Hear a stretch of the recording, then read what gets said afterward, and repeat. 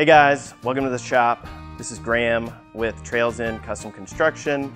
We are a custom furniture and cabinet maker here in Charlotte, North Carolina. Today I wanted to talk you through one of our most recent projects, which is a walnut conference table that we're making here for a client in town. In particular, I wanted to talk you through the use of the Liberty hidden countertop support plate from our friends at Federal Brace. This was something we used to kind of add some extra strength and stability to this table. And I'm gonna walk you through how we did that.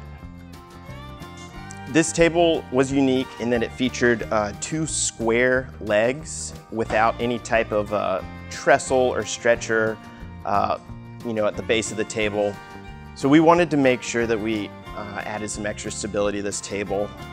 In addition to the apron, we're going to use some countertop support plates, the Liberty hidden countertop support plate to be specific, from our friends over at Federal Brace. These came pre-drilled with 2 holes. For our purposes, we wanted to add a few more, and that was as easy as throwing it up on the drill press.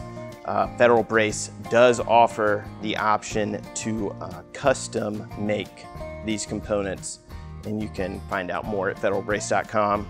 We wanted these support plates to sit flush with the top of our table legs so that our tabletop would sit flat across both the leg and the support plate. So we simply routed out a little recess for this plate to sit in, and utilizing threaded inserts, we attached the plate to the table legs.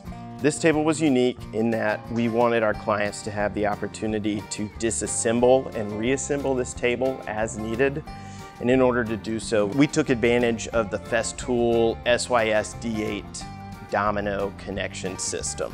Because this table base is not glued together and does have the opportunity to be disassembled and reassembled, we wanted to add some extra support, and that's where our Liberty hidden countertop support plates came into play. Next up for us, we just needed to find the location of our threaded inserts on the bottom of the tabletop. And that was as simple as putting our base together, resting the tabletop on top of the base, and then just using our pre-drilled holes in the countertop support to guide the drill bit for the threaded inserts.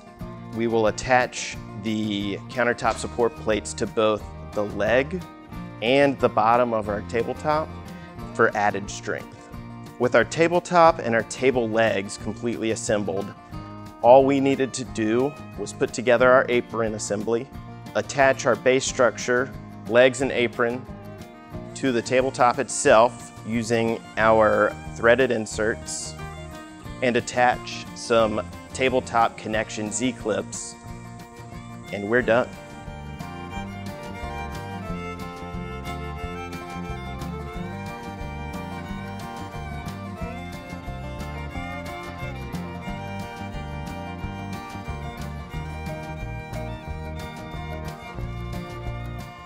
All right, guys, thanks for watching. This has been a super fun project for us.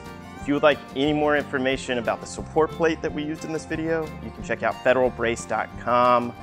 Additionally, please feel free to check us out, Trails in Construction, at trailsinconstruction.com, or you can visit us on Instagram at trails.in.construction.